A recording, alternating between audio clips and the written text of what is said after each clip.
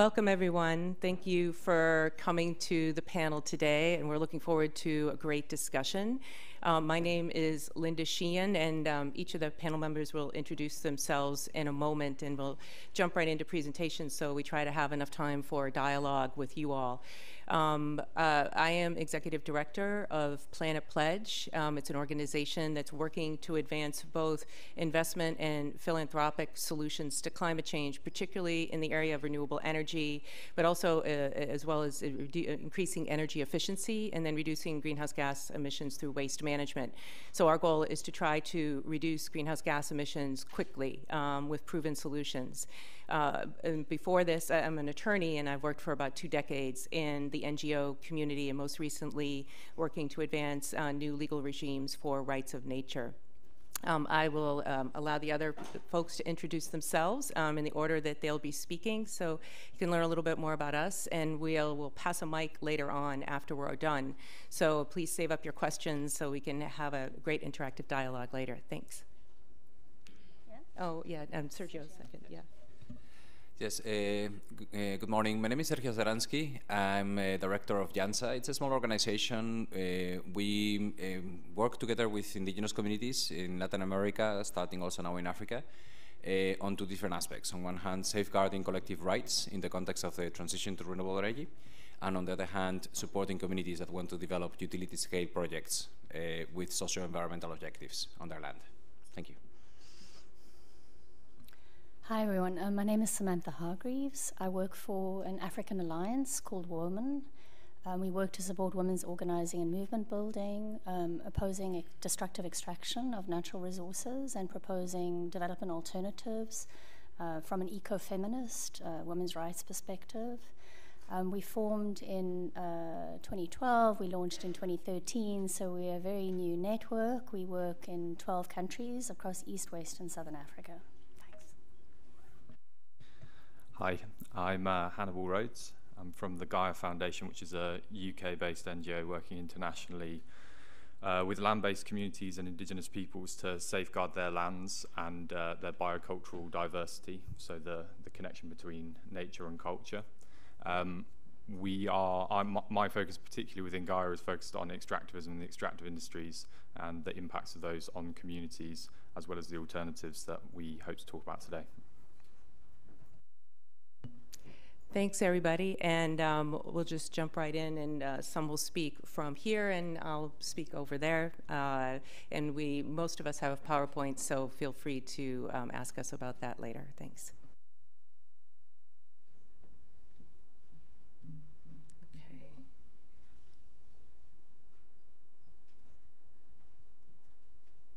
So this is the obligatory everything is in trouble slide. I don't think I need to go into this in too much detail with this audience, but as we know, the time is now to take action.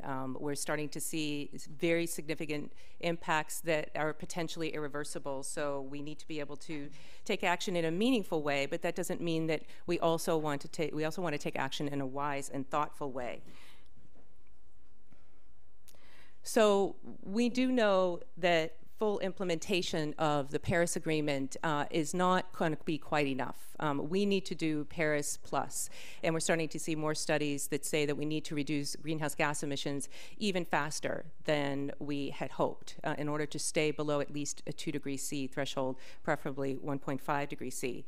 So the UN has rightfully called for investment in the order of trillions. We need to redo our fossil fuel supported economy and make it low carbon or no carbon if possible as soon as we can. And that's trillions, not billions of investment.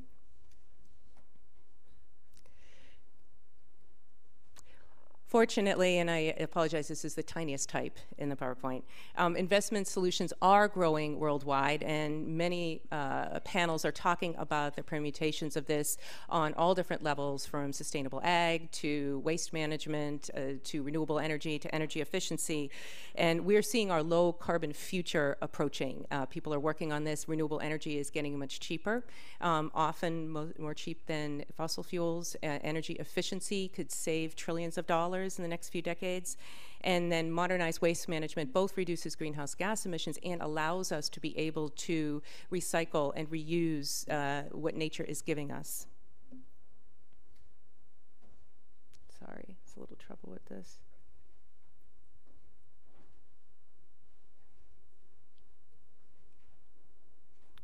Can you push forward one? Thanks, it's not. Thank you. So just as one example, Kansas, state in the United States, not viewed as the most environmentally friendly state. Climate change is not really at the top of the list, but wind energy has become a significant and growing portion of its energy portfolio, not only reducing greenhouse gas emissions, but also saving people money. So looking across the different types of benefits that you could have with renewable energy, looking across the Sustainable Development Goals, really around the world we're starting to see significant change. Try it again. There we go. So what are some of the trends that we're seeing? You know, at Planet Pledge, we talk to a lot of different people who are interested in investing in renewable energy and really making a difference. You know, the UN's talking about investment to shift to a low-carbon economy, and they're also talking on a separate track about the Sustainable Development Goals, but we think that we can do this together and reach for systemic change, and we're seeing that people are talking about that more and more. They're realizing that investments that look not just at reducing greenhouse gas emissions, but also investing in positive environmental, social, and governance results also makes the most sense financially. Those projects do the best.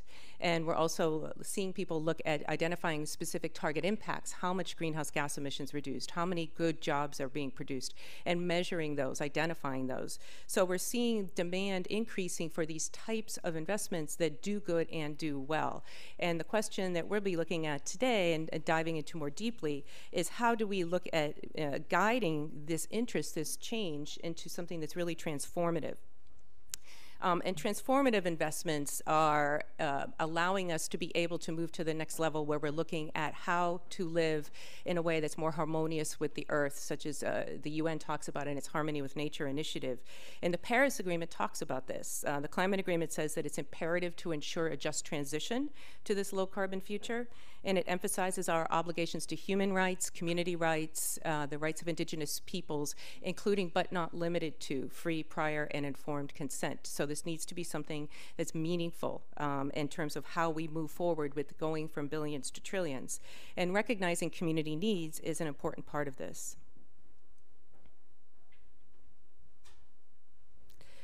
So the Paris Agreement also talks about climate justice, and climate justice is with regard to human communities, of course, but it also specifically talks in the Paris Agreement about climate justice, including justice for natural systems, and it talks about ensuring the integrity of all ecosystems and protection of biodiversity towards a whole Mother Earth. So we're looking at climate justice in a broad, systemic way, in a holistic way. How we act, we can't really isolate our challenges. We don't live single challenge lives, so we need to be able to look at our solutions in a multiple way, in a holistic way. So to reiterate, switching off fossil fuels towards renewable energy is absolutely essential. We need to do this. But also, in addition to that, we can look at how we transition to renewable, to energy efficiency, to sustainable agriculture, and think about how we get there and all the different pieces of that, and what we do with communities is an important part of this discussion. One vision that is articulated by one of the partners that we work with that looks at impact investing is their goal is a world in which our environmental and social goals are looked at first and that guide us to identify what investments that we want to use. And it's a good example of how we can think more holistically and systemically and thinking about how these actions enhance the integrity of the Earth community.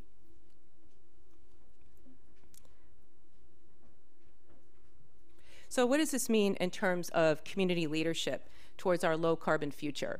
There are a number of ideas that the other panelists who are working and living in these particular areas and taking action on the ground, and I want to save time for them to go into their work in much more detail, But here are some potential ideas that we can think of when we're thinking, what is transformative investment? What does involving communities look like? What does involving nature in the decision-making look like? Just a few thoughts, and I look forward to your thoughts during the Q&A. So one thing, of course, is communication, and we need a better way to communicate between people who are interested in investing, getting to those trillions, and the communities where renewable investment, where sustainable ag, where all of these different strategies will be located. We need a good way of conversing with each other, and we'll hear about that. We also need to think about what wealth means and how we share wealth. We share our planet, we share the wind, we share the sun. How do we share the wealth from all of that with the communities and with the natural world as well? And one way of thinking about sharing wealth with the natural world is thinking about we're switching to renewables in order to start to address and slow some of the damage we've done. How do we also restore the damage we've done? How do we put back the wealth of the natural world, the biodiversity, the integrity of ecosystems that the Paris Agreement talks about? How do we do that through our financial decision making as well? It's not something we very actively do, but it's certainly something we can do. And one way to do that is to help shift our laws and our actions to reflect nature's rights and nature's voice. The inherent rights of nature to a healthy climate will help guide us to the right decision making. And then we need to think about how we make decisions and investments as well. We look at due diligence in terms of whether an idea is a good idea financially, whether a company is sound. But then also we're starting to see people looking at diligencing the environmental costs and benefits, the social costs and benefits, and really diving deeply into these particular ideas and looking at whether this is the right thing holistically for us to be doing and how we can make it even better. Because again, we're seeing that these types of investments that look across environmental, social, and governance factors and really meaningfully account for them are the ones that also are doing better financially. So it's a win-win all around. And then finally, through new accounting standards, new ways of measuring how we're doing and holding ourselves accountable, we want to be able to accurately and consistently report on the environmental and social costs and benefits of the investments that we're doing.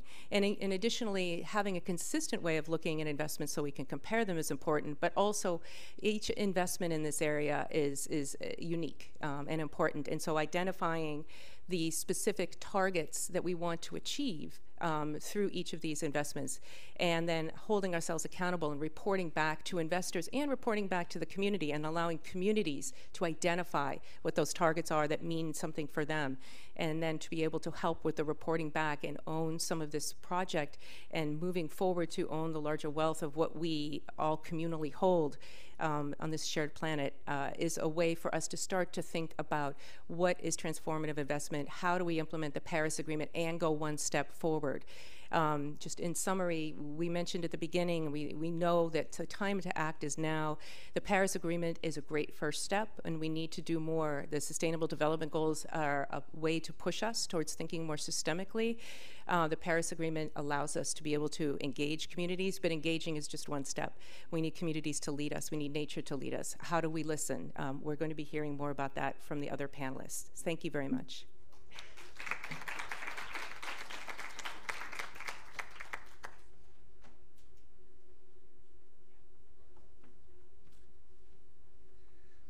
All right, I'm going to be talking about community ownership, community leadership in the renewable energy transition in the Global South. And the first point, the first question is, why does community leadership matter? I mean, it matters on its own. It has a number of there's very solid reasons why we should have the communities leading the transition on its own right. But in addition to that, there is a number of additional factors that need to be taken into account to understand how the transition is unfolding in the Global South. I'm going to speak about them on the basis of one specific case. That's where the pictures come from. That's in Oaxaca, Mexico, in southern Mexico. It's a region that is all indigenous. It's called the Isthmus of Tehuantepec. And the picture that you see on the bottom left is a picture produced by the National Renewable Energy Laboratory from the United States. And what it shows is basically the equivalent of an inexhaustible oil field, but it's clean energy, it's wind. You don't see it from there, but most of the region is off-chart. The quality of the wind is classified from poor to excellent. And then they had to add two additional categories beyond excellent. and most of the region is in that category, in those two categories. What this has resulted into is a rush of Western companies going there and obtaining land rights without knowledge or consent from these communities, basically through very dubious and corrupt mechanisms through the state of Oaxaca, in what accounts basically to a new form of colonialism. And these are communities that are very deeply connected to their land. They have spiritual connections, they have cultural connections, they have very strong socioeconomic connections to the land. And there's generally a lot of people within those communities that are very opposed to any kind of activity that involves a transfer of land control from communities to external players, such as large energy corporations. And that's exactly what is happening. So this is not just one isolated case. This is a case where it started already a long time ago. That this process of transfer of rights from indigenous communities to companies started around 2004. So it's one of the places in the Global South where this process has advanced more, and therefore we can see the impacts also more clearly. But this is starting to happen in many other countries in the Global South. There is very bad cases also in Africa, particularly in Kenya. I can go more into detail in one particular case that involves a lot of public taxpayers' money from Europe, especially for Nordic countries, and that involves a massive land grab as well from 4 different indigenous peoples, 4 different tribes in northern Kenya. But there are many more examples all over the world. And what is even more worrying is that this is becoming a trend. So something has to be done about this, because the consequences of this are, well, basically, as is natural, you know, the communities see this as a form of colonialism. There you see, well, on the left top side, you see an example of one of such wind farms already built. And it's a very dense use of the territory. There is a lot of energy per square meter. So it's a very heavy civil works intervention in an indigenous territory, which leads to the perception that you see on the top right. You know, that's the depiction of the wind energy by indigenous communities as the 3 ships of Columbus, covered with wind turbines and with the names of the primarily Spanish companies that are taking over their lands. And as a consequence, you have, you know, all these processes of resistance, people defending their land, including the sacred sites, and actually sometimes also succeeding. In this particular case, Latin America's largest project, a 396 megawatt wind farm, which involves a very large consortium with Mitsubishi, PGGN, Macquarie, you know, large investors and companies, including PGGN, which is one of the world's largest pension fund administrator, invested substantial resources. The overall, you know, when it reached financial close in 2012, this was $1 billion project with the involvement of many different banks from all over the world, HSBC, Santander, Crédit Agricole, many different banks, a huge syndicate. It reached financial close in 2012, and it hasn't broken ground yet. It's, you know, the wind turbines started being delivered in 2012, and they've been sitting in a harbor since 5 years, and nothing has been done. Because the indigenous peoples have been able to defend their territory. So there you get into a very bad situation for all players. You get into a very bad situation for climate, you know, for the climate in general, because a project that could be saving very significant emissions is not being built. You get in a very bad situation for the communities that have suffered a lot of violence. Many people have been arrested. You know, you see in the bottom right also, you know, amount of state repression that is associated with these kind of projects, you know, with militarization, and several people have been killed in the course of protests, many people have been arrested. So communities are suffering a very, very high cost from this. And the sector as a whole is also suffering from many different impacts, but the most important impact is on the most important asset that renewable energy has, which is the amount of public support and sympathy that it enjoys. And this intangible asset is very, very precious. It has to be protected from these kind of bad practices.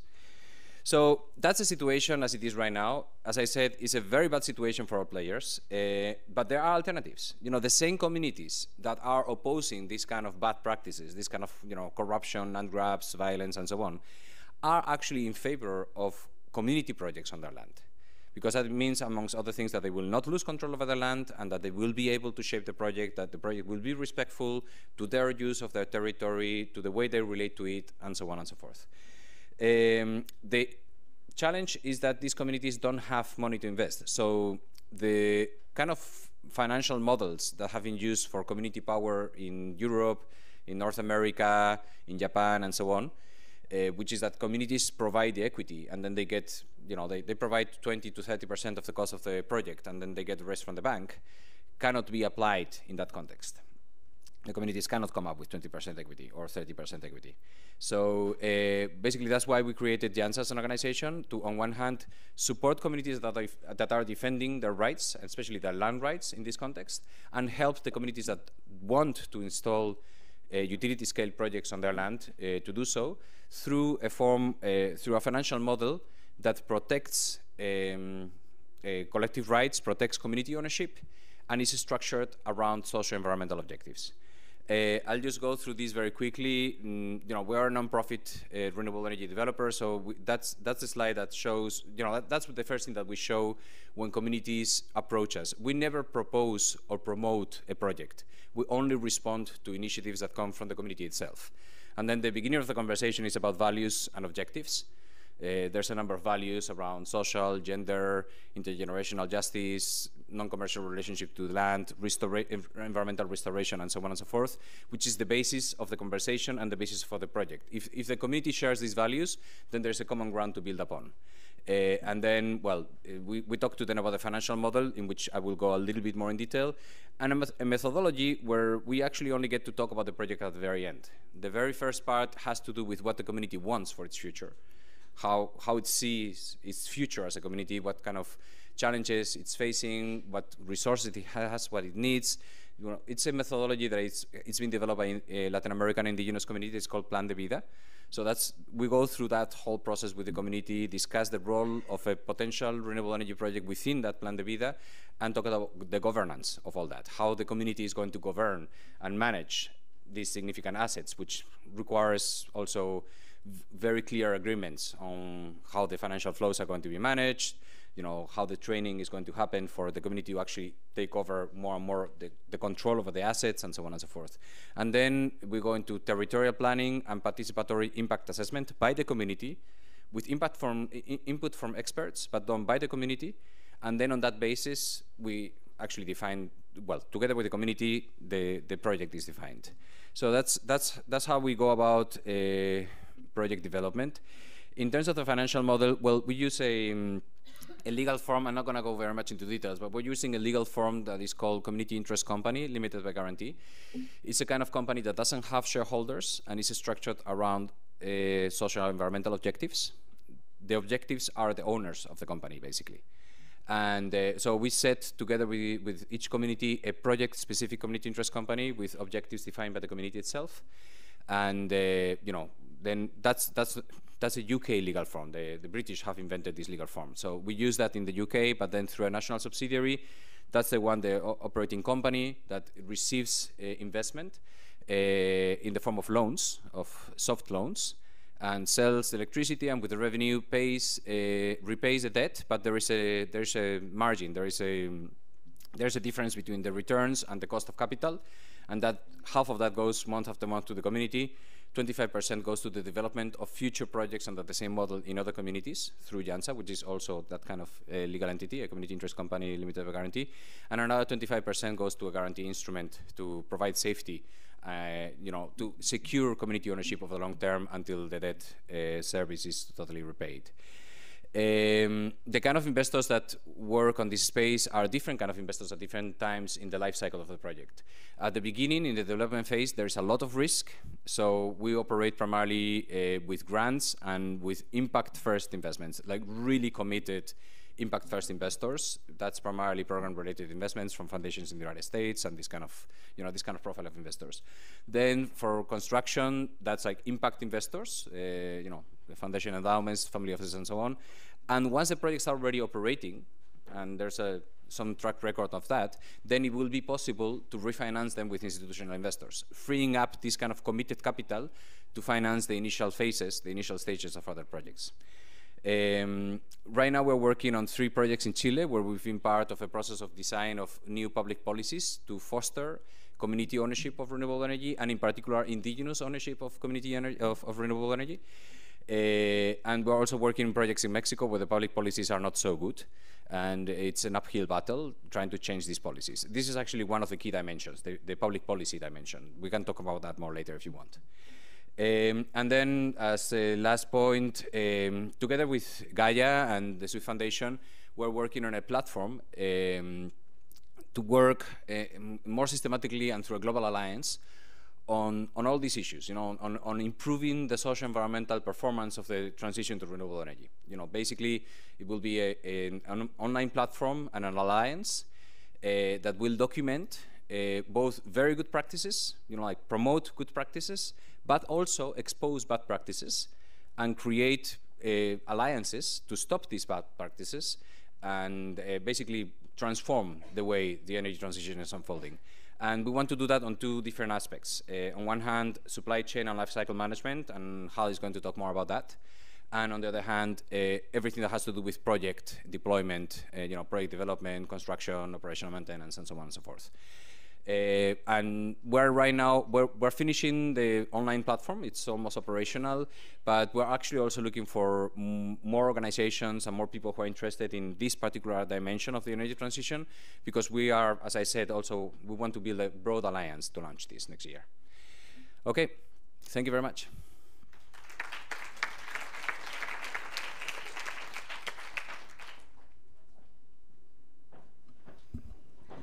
Good morning.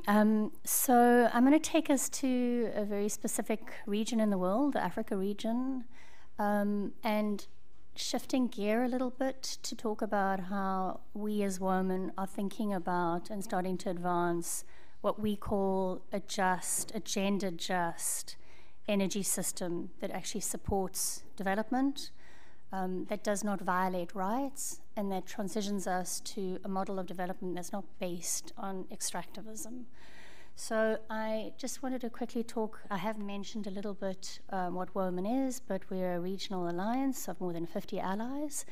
We work across 3 sub-regions in Africa, and our principal focus is to support women's organizing and movement building.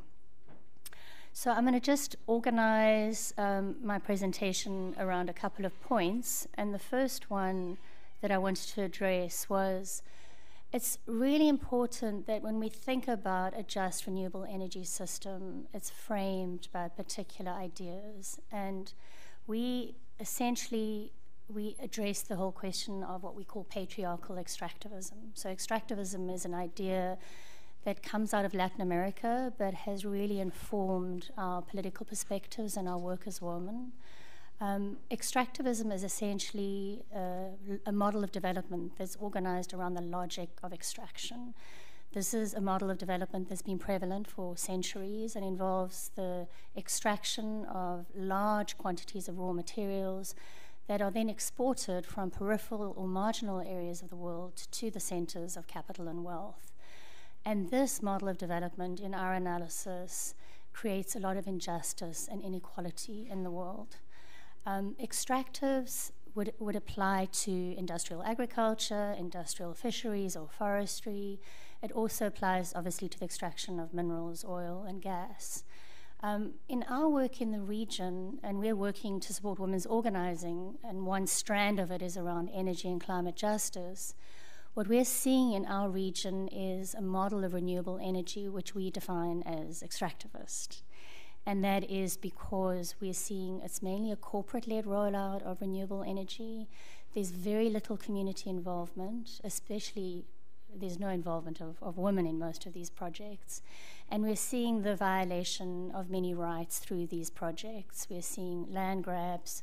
We're seeing energy projects in which energy is created but then shipped out of regions. So it's not unlike fossil fuels projects. We work on coal and oil mainly, but their communities and women specifically complain of the fact that they are carrying the brunt of the costs of these fossil fuels, extraction and combustion, but are not enjoying any of the benefits. And in a sense, the model of renewable energy that we're seeing rolled out in most of our region replicates that same model. So that's the first point I wanted to make. Just to talk a little bit around our work on fossil fuels, energy, and climate justice. As mentioned, we started in 2012, and our initial focus was broadly on extractive industries. But we very rapidly moved to a focus on fossil fuels. So in 2015, we organized the first regional exchange of women from coal-impacted communities. And then from there evolved a much wider focus to fossil fuels. Our point was of the contestation, the demand that fossil fuels energy come to an end, that we keep reserves in the ground. And that position was informed by the fact that it was communities across the region that were carrying enormous costs, externalized costs of this fossil fuels-based energy system, and that the longer-term implications of this model, climate change, were bearing down most heavily on women in sub-Saharan Africa. That is the reality. But we soon realized that we needed to be propositional. We couldn't challenge fossil fuels and hold to a demand to keep reserves in the ground if we weren't thinking about the alternatives, and that's sort of taken us down a new road of work. And I think our political perspectives and framing lead us to ask different questions and propose different solutions to more welfare-based renewable energy models addressing women's interests. Then I just as Linda was saying earlier, just to sort of very briefly touch on and map out the context in sub-Saharan Africa. And I think it's really important to acknowledge that throughout sub-Saharan Africa, it's actually the region in the world where there is least access to electricity. Now, I know electricity is just one form of energy access, but I think the statistics are quite revealing. So in sub-Saharan Africa,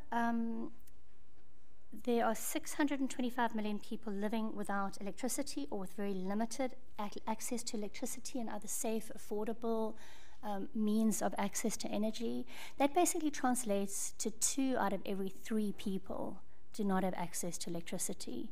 So the majority of Africans, and again, this is a burden, energy poverty is a burden that falls to African women because of the division of labor.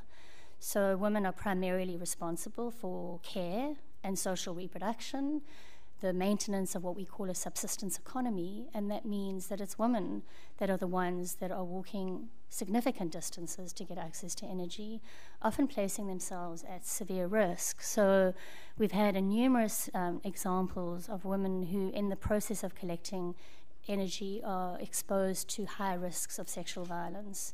So in Uganda, we had an energy assembly meeting, and there were a couple of people here at that meeting. But there, women reported about the fact that forests had been taken over and militarized. And as women ventured into these militarized areas, they were either forced to submit to sexual relations, or they were raped or gang raped. So these are just the realities of women's, basically of women's experience of energy poverty in Africa.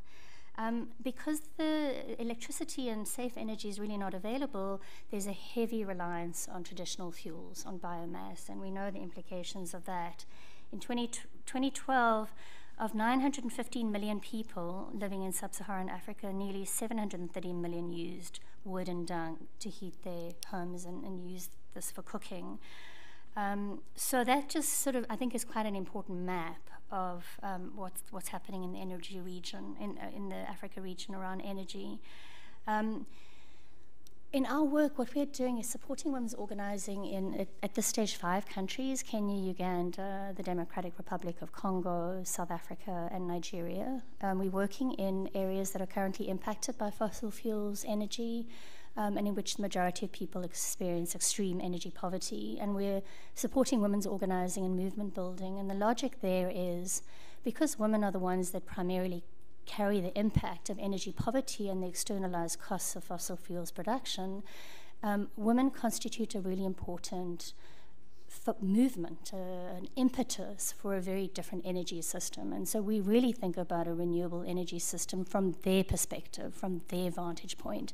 And it's not about women articulating what that renewable energy system needs to look like, but really working with women to support their organizing, their knowledge production, and their proposals around what a just renewable energy system would look like. In this process, we've been running energy assemblies with women, and we'll be holding another one in Nigeria this month. And these have been really important forums in which women can really articulate their experiences around energy and their proposals for what they want to see from an energy system. And the dimensions of that coming up are obviously it needs to be affordable, it needs to be locally controlled. They have a strong awareness of the fact that large grids place electricity out of reach for the majority of rural people, so they are relying on small energy technologies already, but they are very clear it's going to be microgrid, it's going to be very localized energy solutions that will provide justice for the majority of African women. So the next point that I wanted to come to was is just the centrality, and I think this echoes what Sergio and Linda were saying, that a just energy system cannot achieve its purpose. It cannot be realized if we do not see community leadership, specifically women's leadership, and the right of consent. And so what I just wanted to talk about was the idea of energy sovereignty, because this is an idea that really has emerged from our work, and the way that we've distilled it down, it really means that women define their own energy needs. A renewable energy system should be affordable and locally controlled. And there are three dimensions that I'd like to emphasize. As I've said, it must arise from and be grounded in community organizing, centrally within this women's organizing, women's leadership, and women's vision around a just energy system. A community-led and gender-just energy system can only be achieved if communities and women give consent for renewable energy projects. And the last point that I wanted to make on this is that I talked about extractivism earlier, and a just energy system is not achievable within an extractivist development logic. So as long as renewable energy projects are causing land dispossessions, as long as renewable energy projects, if they continue on a basis of taking forests, water, people's lands, this is not a just energy system. And so what I just wanted to talk a little bit was around our experience of what the process, the principles, what a movement towards a gender-just energy system might look like. So in WoMin, we've been supporting women's organizing, and I think no matter which interests actors are pushing or supporting a renewable energy project, there's going to have to be support to organizing and women's organizing specifically. So we've been creating what we call women-only safe spaces, forums in which women can build an understanding of energy and energy poverty in a more systemic basis, and can articulate their aspirations and needs about energy. We've been doing this, as I mentioned, energy forums, but we also support women's movement building schools regionally, and in 2018 we'll be moving to national schools. These are vehicles to support women's organizing and consciousness raising. It's absolutely critical if we're going to see women centrally involved in advancing just renewable energy. It's about what knowledge we're valuing, and so for us, there is vast knowledge around energy. There's vast knowledge about how people use land, what their development interests are in communities. And so we've been supporting participatory action research, and that's really been to support women build knowledge around energy, how energy poverty is affecting them, but also provide a platform for women to start proposing energy alternatives. And that and we're building advocacy and influencing from below, mainly through a regional campaign, which is led by women in the region. I just want to finally touch on a few ideas around consent for women in Africa. So we know that mega mining and mega development projects are riven through, and that's been mentioned by Sergio, with conflict. And this conflict really centers around the control of territory, the control over resources. Renewable energy projects are creating the same conflicts and tensions if you do not have community ownership and community involvement. In the Africa region, as in elsewhere in the world, consent can be claimed through statute. In our region, it's not just particular to indigenous peoples, it's traditional communities who own and manage land communally. And so consent is drawn is argued for on the basis of traditional rules and laws, how people manage land and resources. In the case of women and consent, it's a deep challenge in Africa, I think, as it is in other parts of the world, because we have to be talking about women's rights of consent. It's not just community consent. And in traditional communities, women do not own land. It's not ownership in the Western sense, but they generally marry into patrilineal communities. They do not gain formal rights over land. Those land rights remain with men, and so women access use rights through a male in their family. So the land rights for women are very tenuous, and with land rights comes membership of a community. And so women generally, because they marry into patrilineal communities, they're not seen as members of communities. So they get locked out of decision-making, including decision-making around development projects. So this is a conundrum. And the only really way to unlock that conundrum, if we want a just energy system, is to support women's organizing and voice in these communities, which is a process. And I'm not quite sure what that process looks like, if it's if the energy rollout is private sector led, but it cannot be just if we do not see women's voice and women's interest. I think the last thing I just wanted to say was we had a very powerful meeting of African women in Nigeria in October 2015, in Nigeria in the Niger Delta. And out of that, we evolved a couple of key principles around a gender-just energy system. And I'm just going to quickly conclude by reading out the declaration that women there adopted.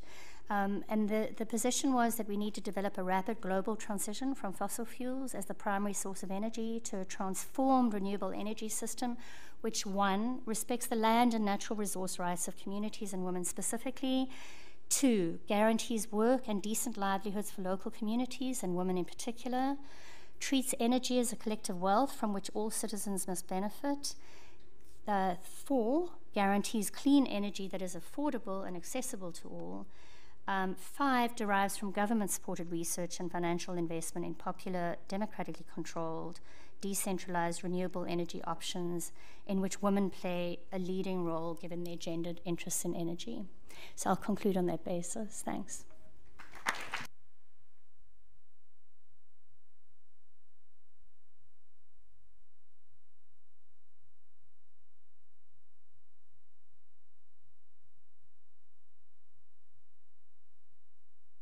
So hello, everyone.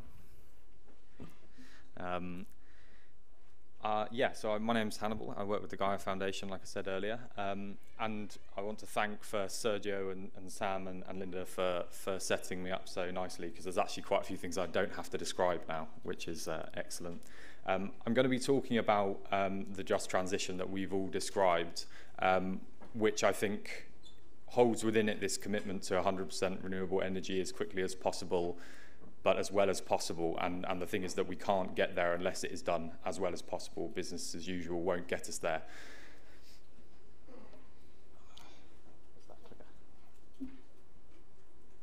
So I'm going to be talking about that transition in a different part of the renewable energy supply chain. So our work focuses on the extraction of primary resources, as they're called, so minerals, metals, and fossil fuels. But we're not actually looking under the Ajuso project at the fossil fuels and how we can go beyond the extraction of those, because that's a given. Instead, we're looking at this other transition which is happening surrounding the transition to renewable energy and driven by it, which is transition from a 20th century fossil fuel economy to a 21st century metals and minerals economy. So those are the things that are going to take over the role of fossil fuels in powering society, powering economies. And that there is a list compiled from US Geological Survey and British Geological Survey data of all of the minerals and metals that find some application in the renewable energy economy, whether it be in the screens of solar PV, in wind turbines, in permanent magnets, or anything from the most basic construction materials to very specific uses within those. So the scenario that's being put forward at the moment for this transition to a minerals and metals economy, which is obviously essential to the renewable energy transition, is mostly being dominated by the mining industry, which sees it as an inevitable rollout and expansion of mining globally, which is a serious, serious expansion if you look at those facts up on the screen. So the ICMM, which is the International Council for Minerals and Metals, estimates a 5 to 18% annual overall global production increase in minerals over the next 40 years, so around to mid-century.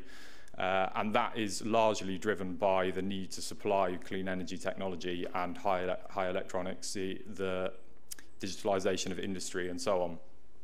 And that is under a 100% clean renewable energy scenario. And then you can see below it how that rolls out into demand for key minerals and metals like copper, lithium, and rare earth minerals, and that's a huge expansion in extraction. So what does that mean? If the transition happens in that way, it means severe ecological impacts, and that has direct implications for the climate. So significant direct emissions.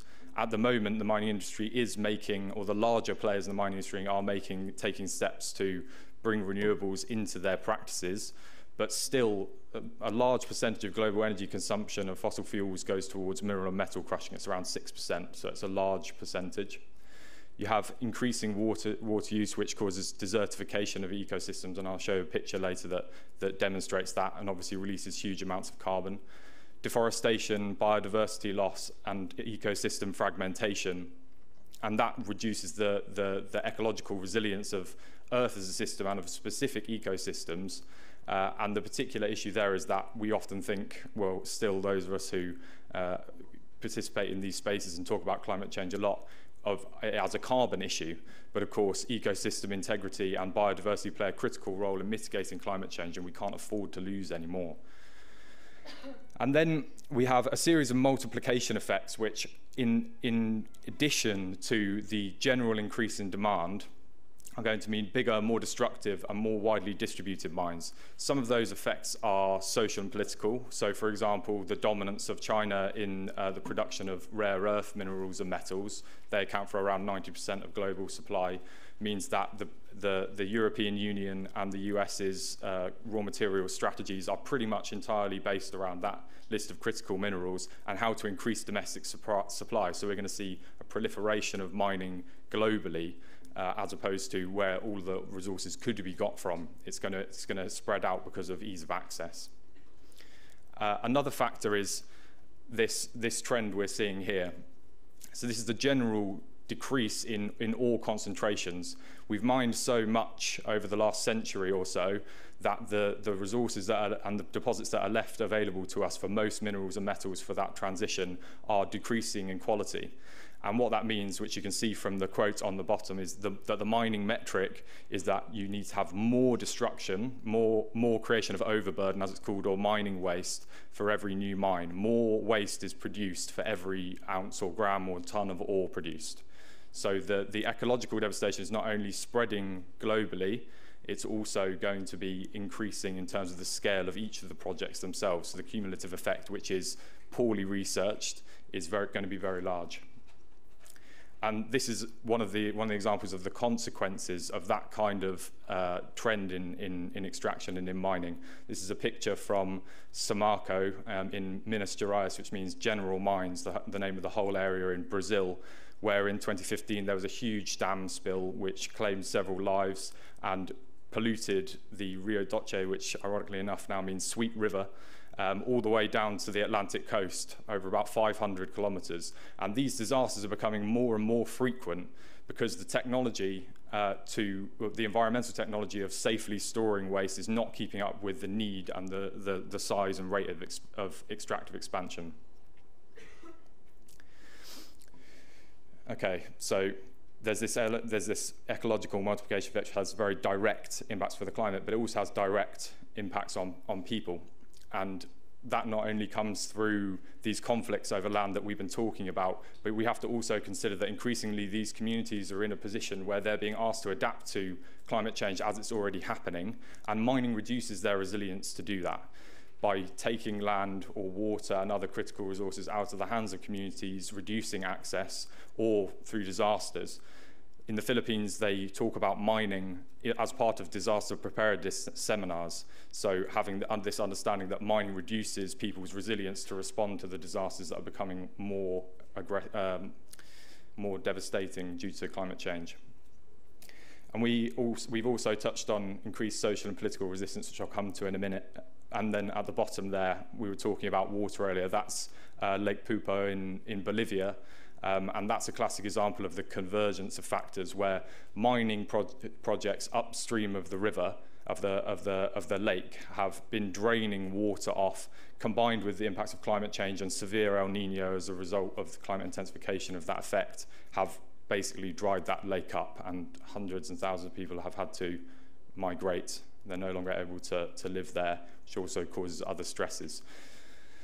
So overall, what this is showing is that the ecological and social justice dimensions of this renewable energy transition, if it relies on these kinds of mining technologies, if it relies on this expansion of mining as the industry suggests that it must, will lead to not only a massive risk to whether that happens because of ecological breakdown, but also because of social resistance.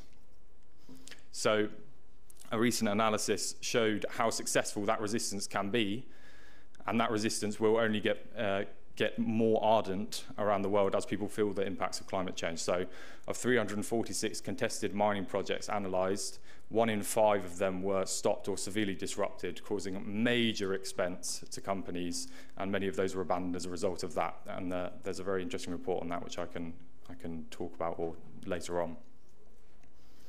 And yeah, so Centre of Social Responsibility in Mining, just talking about that major impact that social unrest can have and the likelihood of that increasing. And finally, those who are opposing mining at the moment, because of this expansion and because of the major drivers, especially in the form of overconsumption for it, when people stand up to resist mining operations on their land, it's the deadliest industry to oppose in the world, with 33 environmental and human rights defenders killed opposing the industry in 2016. That number is likely to be a lot higher, so that's just available data.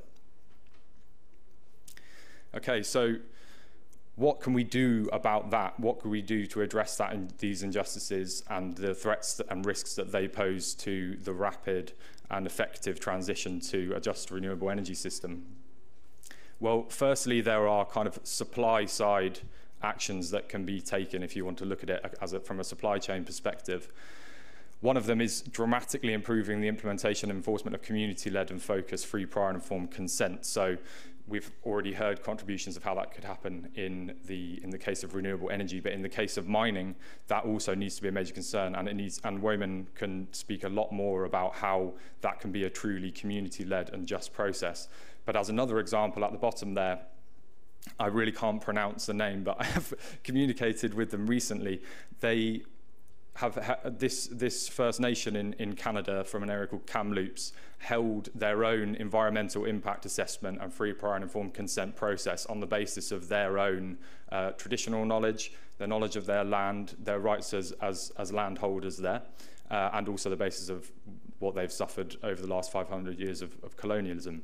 And that's a very interesting example of how FPIC can be led from a community perspective and have real impacts rather than just be a box-ticking exercise.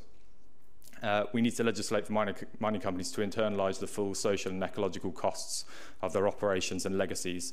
At the moment, they benefit for a huge amount from not having to pay for the social and ecological costs. They usually don't compensate people adequately even for what they've directly lost and what can be proven, let alone the legacy of the mine over hundreds of years afterwards. And it shouldn't be the case that those companies are only held to account when you have a vast disaster like we had in Samarco. And lastly, at the moment, there's a process in the UN, which WoMin can also speak to better than I can, but it's to create a binding treaty on transnational corporations with respect to human rights, because at the moment, they benefit from a kind of transnational impunity. It makes it very hard to hold them accountable for human rights abuses committed overseas. All of those would be really good, and they would be an excellent start. But the fact of the matter is that as long as we have the incentives for the industry to expand, which is to say from the demand, which is largely driven by overconsumption in nations in the global north and emerging economies in the global south, or the elites within those economies, there will always be a pressure on governments and on companies for those things to be a process or an exercise that they have to do to get the projects pushed through, because the demand will continue to exist, and it, brutally speaking, it will still be profitable to try and push through those processes.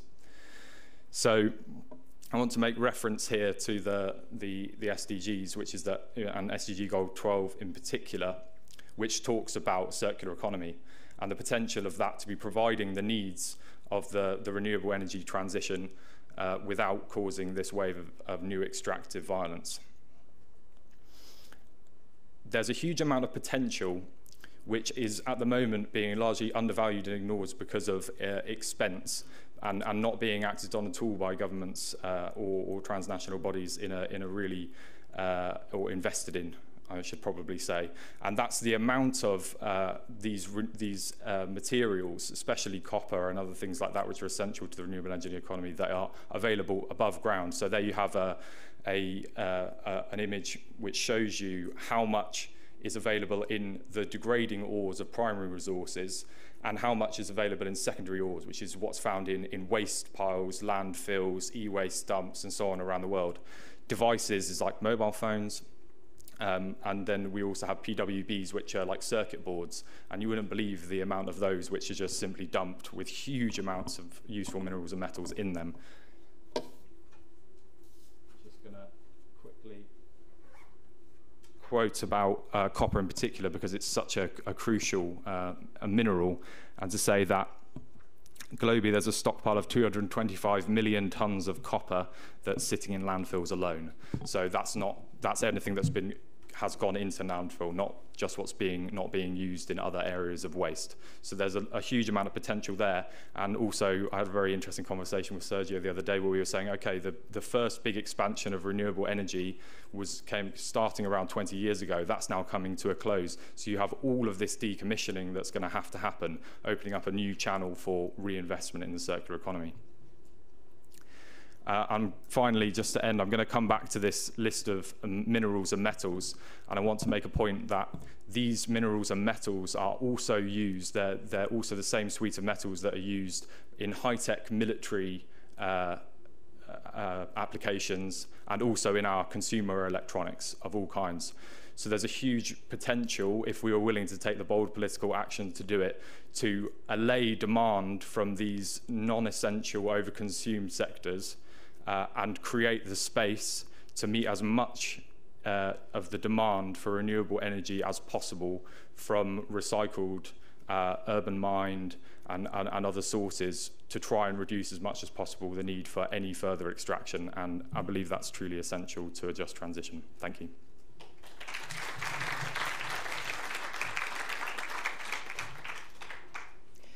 Thank you to all the panelists. I think we've heard a great deal of information about work that's being done to help us achieve what the Paris Agreement calls this just transition and climate justice for both people and planet. So now I'm going to scoot to the back of the room and grab microphones so that we might be able to respond to questions. And maybe, Sam, you might want to, oh, you'll go get them? Oh, thank you. All right. While Hal has graciously offered to get the microphones, does anybody have any questions for anybody on the panel? And please feel free to direct your questions to one of us or all of us. And if you also have input on any of this, we'd love to hear it.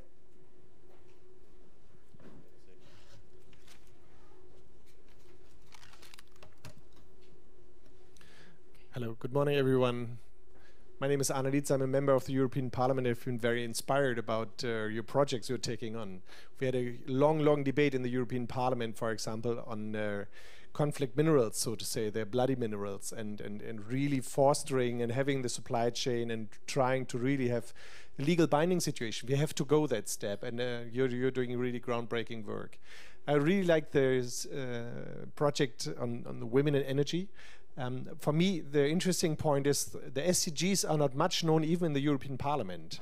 Yes, we are there with the delegations. I've been twice in New York, But I wonder how you, in all of your projects, you mentioned that in your latest presentation, making the link to the SDGs. I think this is crucial because all the governments have signed the SDGs. So making the accountability towards these countries through the SDGs.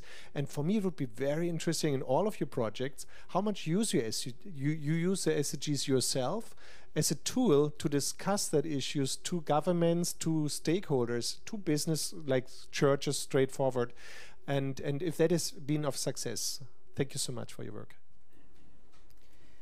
There are a couple of questions on this side, but I'll briefly respond to that.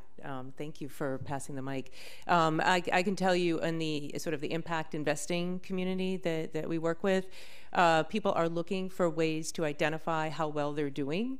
And so the SDGs do come up quite often because there isn't a really clear way that people have agreed on to say, you know, this is showing us the impact that we're having. People want to know they're doing good with their money.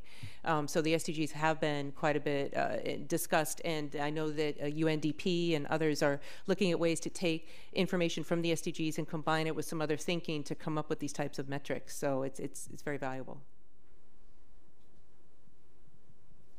Thank you. Good afternoon, everyone. I'm Sam from Nigeria. And I was going to ask the woman who presented on women in energy as regards what has been your experience with working with regional or national governments in Africa and in Nigeria? And what is the sustainability strategy you're putting in place for as regards most of your projects in Africa? Thank you.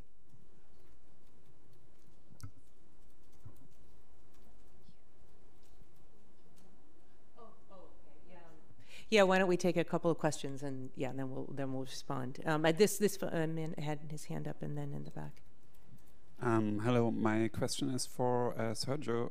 You mentioned a project in Kenya where things didn't went so well. Maybe you can elaborate a little bit on it. Thanks. Okay, and then I think there's one in the back and one in the front, and then we'll answer a few. Hello. My name is Adnan from the Save the Tigris River campaign in Mesopotamia region. My question is about actually the transition of this renewable energy issue. Unfortunately, some countries promote the hydropower as a clean energy since it's pulling out the fossil fuels. And we should also discuss the impacts of these big hydropower issues. For example, in Turkey, they are building big dams in this Tigris River, and it affects the indigenous peoples and the cultural heritage negatively.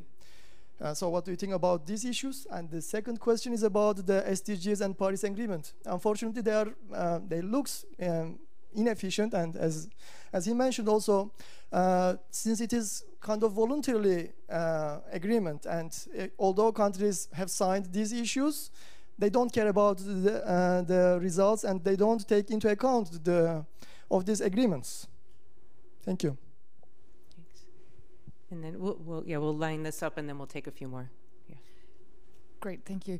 Anna Lehmann, I run a small impact investment advisory business, but I'm also on the board of the Climate Markets and Investment Association, so financial institutions who are looking to do the right thing, which is difficult to identify these days. And they have some experience on implementing FPIC processes, but they are very long in general.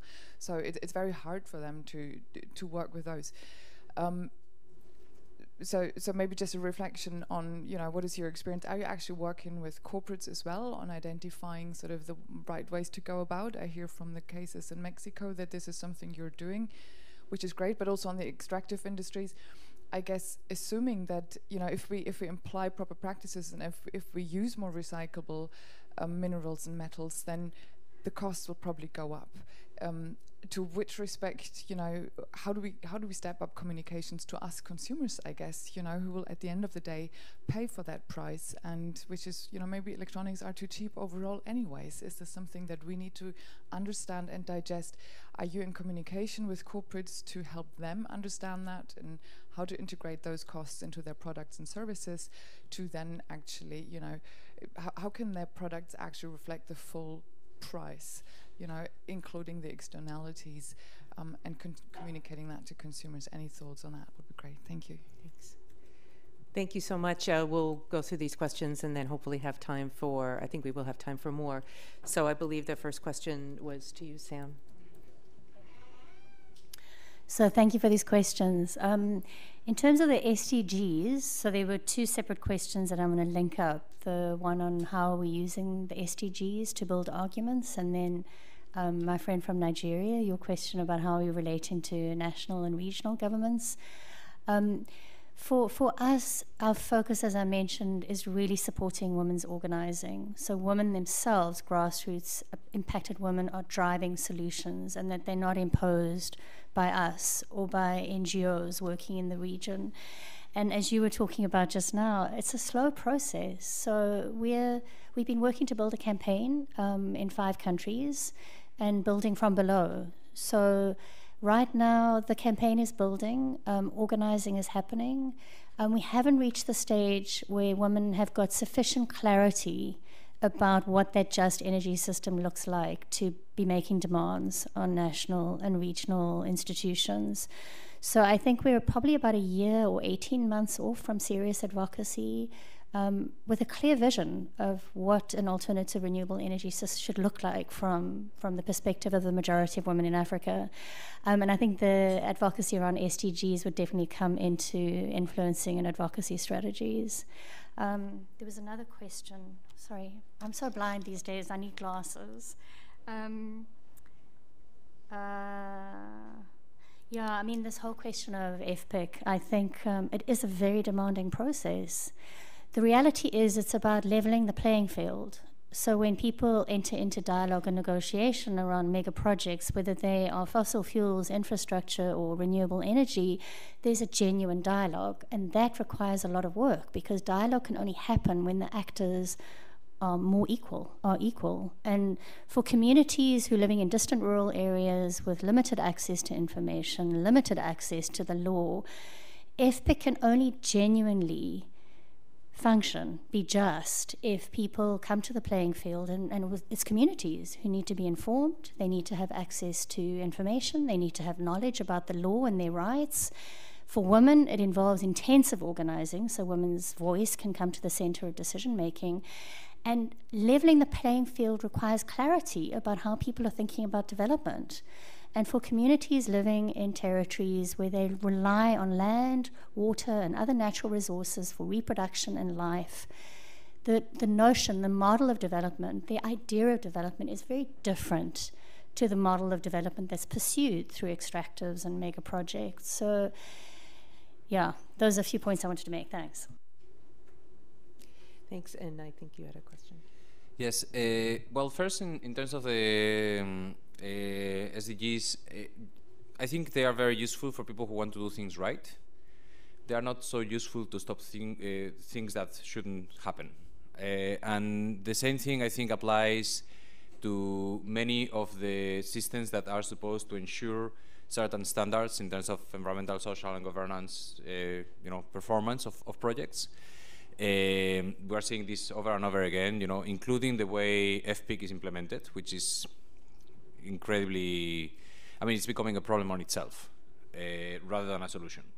The way we're seeing it, at least in Latin America, the way it's implemented, based on the jurisprudence by the Inter-American Human Rights Court and OIT Convention 169 and so on and so forth, it depends on governments. And these governments are not really interested in obtaining, in facilitating genuine processes of consent. They are actually interested in the projects happening. So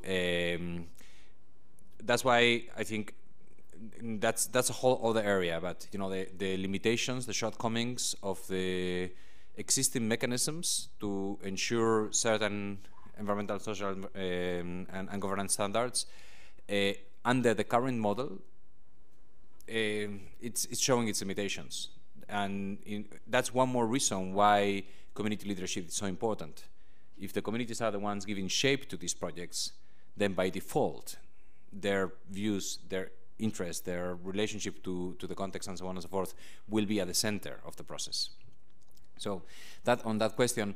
On the question with Kenya, well, there's a number of problematic projects in Kenya, several of them, which are actually, you know, for many organizations here in Europe, there's been, for many years, there's been a global campaign to expand feed-in tariffs. I don't know if you're familiar with feed-in tariffs. It's a mechanism to make renewable energy projects more viable by providing a safe fixed tariff and, you know, guaranteed offtake and so on and so forth.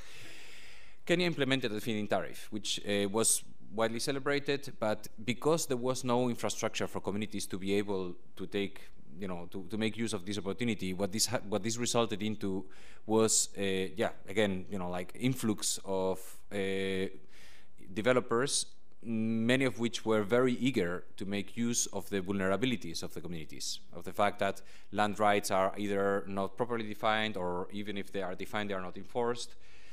So just focusing on one specific case, there was a small Dutch company that somehow, in a way that is still, you know, being examined by a judge, obtained land rights over 150,000 acres. That's about 60,000 hectares of native land in the north, in the Lake Turkana region, for nothing, I mean, literally for peanuts, like almost no cost. The communities were not even informed. The whole process which is not perfect at all, but at least there is a process in the law to inform communities and ask for their opinion, was not followed.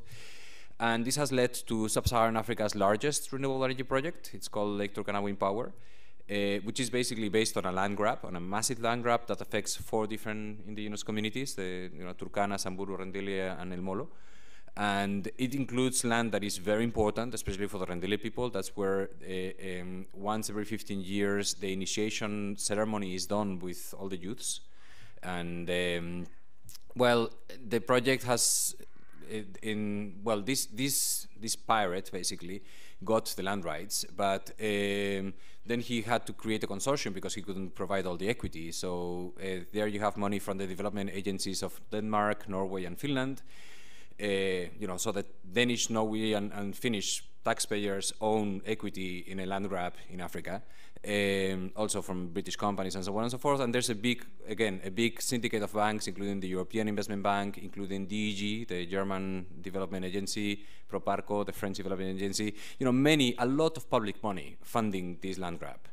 And also money from development cooperation to subsidize, you know, for example, road construction and so on and so forth. And it's been a really difficult process. The communities have been defending their rights in court. They obtained an injunction. Despite the injunction, the president himself, Uhuru Kenyatta, went to break ground to start the works. He went in person to break the injunction. The community that had to be displaced resisted, said they were not moving. Shortly thereafter, there was a massive killing in that village involving former security personnel of the company. Some days later, using a vehicle from the company, this is all information from the affected communities themselves. One of the vehicles from the company was involved in a killing of 6 boys who were taking care of cattle. That was all like the kind of tactics used to remove people. Basically, people left the area and they were afraid. So here you have the kind of pattern that is normally associated with fossil fuels, minerals, being applied to renewable energy, all driven by public money, mainly by development money, and at a huge cost for Kenya, because, well, I could go for a long time into the very bad macroeconomic impact that this project, which makes actually no sense from a technical point of view, will have on Kenyan ratepayers. So it's a very clear example of how these things should not happen, and why we need these flows of information and this communication and cooperation between communities in different parts of the world. We should not let the reputation of renewable energy be tainted by these kind of situations, and that's why we need this international networking. And I again repeat, you know, if you are interested in these issues, please look after us later. We would really like to work with anyone sharing these kind of objectives together. And Hal, did you want to respond to? Yeah, I'll just be quite swift. On the SDG question, it's particularly interesting within Europe because Europe does have a circular economy package, which is part of its raw materials policy strategy. But it's the third pillar, which is to say the one that gets ignored in the favor of the first two pillars, which is aggressive trade strategy to secure mineral supplies and mineral security from overseas, and the second one, which is increasing domestic supply. So really what I would advocate for there, and I agree with you completely, SDG 12 is a juncture to do that, is to flip that. The priority has to be circular economy, and we need to encourage our politicians to emphasize that. So that's a really good point. On the issue of hydro, I think this raises a really interesting question, which is, I didn't get to it in my presentation, which is how the mineral energy nexus, as they call it in South Africa, between fossil fuels and the mining industry, which is an incredible generator of profit, could be replicated in the renewable energy economy. You're already seeing mega hydro, which has incredibly negative impacts, including methane, massive methane emissions from flooded forests and so on, being used to power mining projects in a renewable way. But also, as those ore grades go down, more energy is required for mining. So whether that's coming from renewable sources or from fossil fuel sources, you're seeing industry taking up more and more of the capacity, which means you need to create more of the capacity to meet people's basic needs, which is the aim and as embedded in the SDGs. So we need to address the issue of extractivism and the use of hydro in that. Otherwise, we kind of just keep going around in a circle here. We don't question or get to the ultimate logic of why we're in this situation in the first place. And then finally, I wanted to address the issue of how do we communicate this, because I think that is crucial. But I would probably suggest we have done, as Gaia, we have done consumer-focused campaigns. We're really small, so we don't have a huge reach, but using animation, using other things and positive messaging and so on. And I think we can see with the conflict mineral work that people do respond to it. They do want products that are not, bloody or ecocidal. But I actually think that most of the responsibility lies with the manufacturers who advertise these products and who convince people that they need them, who control the manufacturing schedule. And I think that they also have the power to design in a different way, to design for recyclability. And we see examples like Fairphone who are trying to do that, but not at that huge scale that you have the likes of Apple and Samsung. But quite an interesting thing, and perhaps this is another point for leverage, is that earlier this year, Apple announced in their new environment white paper that they hope, didn't set a time, to have a no mining supply chain. So for the largest technology company in the world with a vast turnover in minerals and metals, to set that as a goal is significant.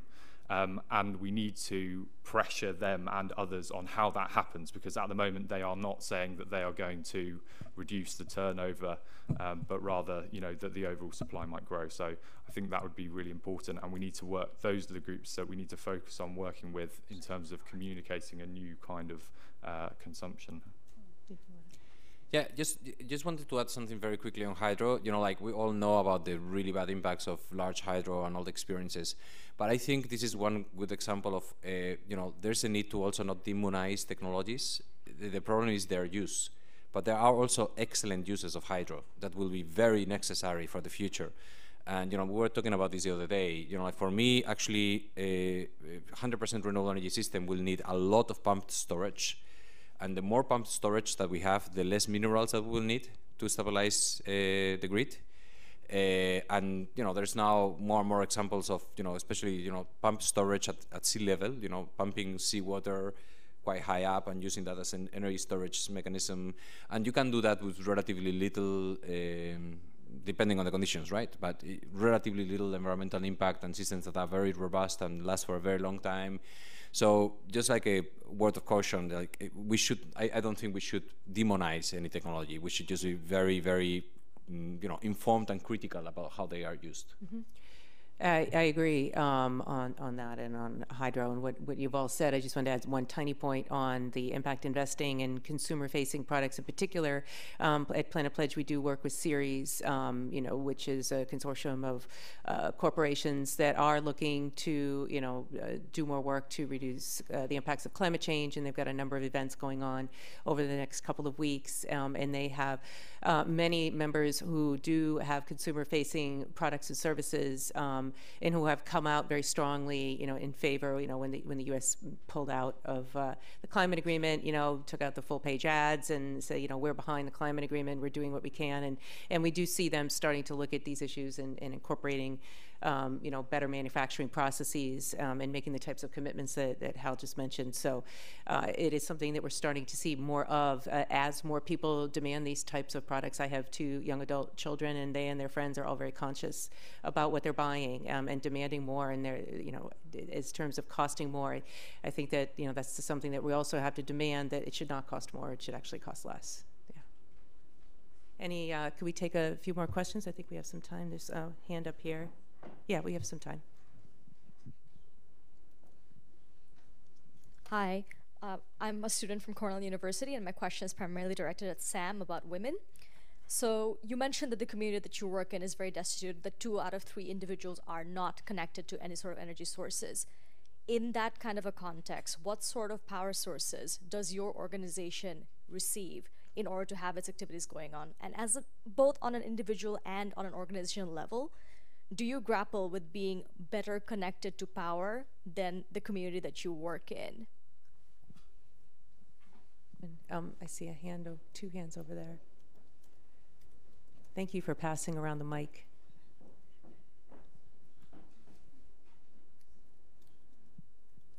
Hi, my name's Kristen. I have a question about the concept of a circular economy. I'm wondering if you could just expand on how that would function, and also what sort of implications that would have for human rights. Like, if we were living in a circular economy, would that present certain benefits or challenges to human rights with low growth?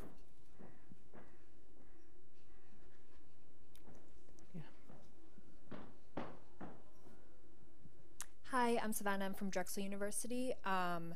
So my question is kind of in regards to this no mining supply chain. So the no mining is obviously beneficial, but we see other issues with other types of supply chains, especially in regards to this e-waste and the circular economy of e-waste saying it's being recycled but actually being shipped overseas to places where there's no laws about workers' rights and stuff like that. So that's also negatively impacting communities. So I was just wondering if you have looked into that at all, or like other ways that we can mitigate that. Thanks.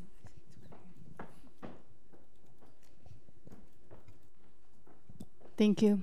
My name is Catherine Westendorf. I work for the International Workgroup for Indigenous Affairs, Gaia. We are a human rights organization working with indigenous peoples worldwide. And I think it was fantastic presentations. I got a lot of really inspiring thoughts. I would like to know, we work very much with an international human rights framework and human rights obligations.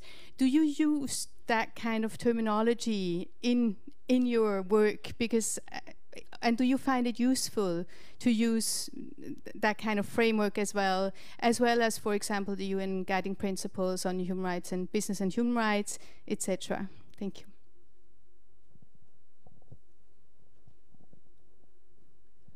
Yes, hello, my name is Volker Ludwig. I'm here from Bonn, a policy influencer, and I have a question to Planet Pledge. You spoke about a new accountant system, and I would be interested whether you have already developed something.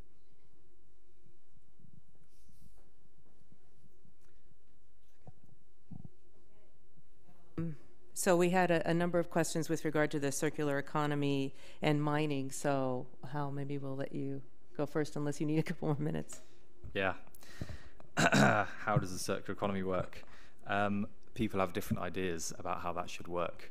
I can give a lot more information, but from our perspective, the circular economy has a possibility to concentrate wealth with serious implications for human rights elsewhere, and like you said, the displacement of the costs onto people who are already bearing the main costs of climate change.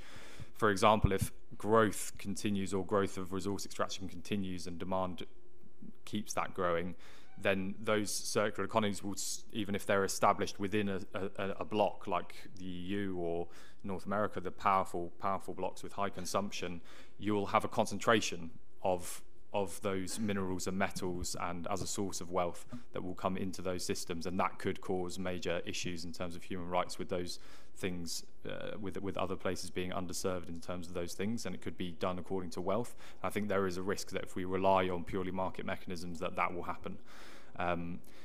In terms of the general principle of how a circular economy works, it's basically like a biomimicry modeling of an economy. So basically you would have all biological or biodegradable resources that come into the economy are either circulated back to the point of production, as opposed to coming from natural sources for more and more, or from renewable sources, or they're biodegradable, so they can go in and become a new form of wealth, you know, and compost and other things like that, but on scale.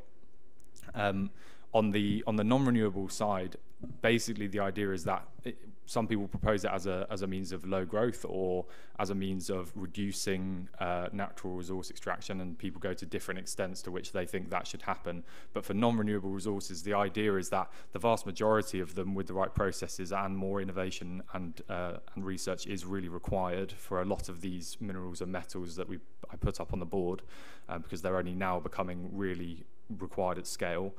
But a lot of them last forever. You know, copper is one of the most highly recycled, and yet there's still that huge stockpile there, and technically it can be recycled over and over for the rest of time. So that's how it should work. Things should go back to the point of production as opposed to going out of the system in waste. So we have a cradle to cradle approach where you go from the birth of that thing back to its birth, rather than cradle to grave where you just discard everything, and we have these huge burdens of waste. And then to move on, I'm sorry if that's dissatisfying, but like I said, it's a complicated one. Moving on to the other question about that, that's kind of what we have. I would class that e-waste problem as part of the cradle to grave industry. So I've worked on a report which included research and case studies and first-hand reports from Agbogbloshi, which is one of the biggest e-waste dumps in the world in Ghana, and it's truly, you know, awful. It's that firstly that people are living in those conditions, but also that the wealthy world, in terms of economic wealth, exports that waste often under the guise of IT for development or other things when it's really broken, and then it's recycled back into local economies in really dangerous ways. So the way I would say it is that the circular economy is looking to be, or the circular economy that I would envisage would be looking to be a solution to that. So obviously it needs to be globally distributed, but I think there's an opportunity when we talk about just transition in the way that trade unions and others talk about it, that there's potentially a huge number of jobs that can be created to create those feedbacks of resources back into the system, because actually that's something we don't do, and therefore there are not jobs around it, and there isn't wealth being created around that. And I would see that as something we could look to do, although the global complexity of it, I think, escapes everybody to an extent, not just me. That was it? Okay, great. Sorry if that wasn't quite enough. It's Sam. I think that one of the questions was for you. Thank you very much for your question. I think I think that as WoMin, we are very clear that organizationally as an alliance, and we work at the regional level, so we work with partners and allies in 12 countries. Those partners and allies are very diverse. They include women's rights organizations and movements, environmental justice organizations and movements, climate organizations. Many of them are community-based organizations and networks. The configuration of civil society in Africa is quite different from Latin America and Asia. We certainly don't see strong national movements. You mainly have sort of small community-based organizations and groups. I think it's really important that as organizations we really interrogate ourselves, because if we're working with communities to advance a different development agenda, we need to be thinking very carefully about how we're working and how we're living. So I take that challenge very seriously. We've worked very hard in the last few years co-constructing with the groups that we work the idea of how we see ecofeminism and how we see ecofeminist organizing shifting development paradigms. So that has been a co-construction, and it's ongoing. So it's not us imposing a perspective from ourselves. I mean, in that, we've asked critical questions about how we work with allies, how we partner with allies, how we relate to one another internally and in relation to our partnerships. So I think we've done quite a lot of work on that front. Next year, and we've been mobilizing resources for that in this year, we start testing, piloting what these alternative renewable energy systems could look like at a localized level with women. And I think that's going to issue new challenges to us around organizationally, how we live, how we use energy, how we consume. So I think we're on a trajectory, and I appreciate your question. I think it's an important one. Well, I think that our time has ended, and the question from the gentleman from Bonn I can answer afterward, and the question from Catherine I think is a great one to end on. This idea of human rights, community rights, indigenous people's rights, nature's rights, that's a discussion that's just beginning. You know, how do we incorporate that? Paris Agreement called on us to be observant of that and trying to figure out how to do that. It's totally possible, as you've heard today, but you know, this panel was a great way to start to have this discussion in a more meaningful way with all of you, and so we're looking forward to further discussions and action by the groups here and many of you in the audience as we move forward. So thank you all for attending and for your excellent questions, and good luck.